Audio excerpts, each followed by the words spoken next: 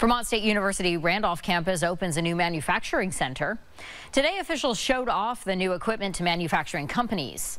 The center is part of the Vermont Advanced Manufacturing Collaborative, and it's available to any size businesses to work on prototypes, test, and create products while working to grow the workforce from students at Vermont State University's Randolph campus. Helping manufacturers understand what this resource is by getting to show it to them in person is a really special part of why this in-person event today is so special. The AMC teaches and pays students to work in the facility. Coming up at the news at 11, our Jessica Tara shows off more of the equipment and how it's helping those students who work there land jobs.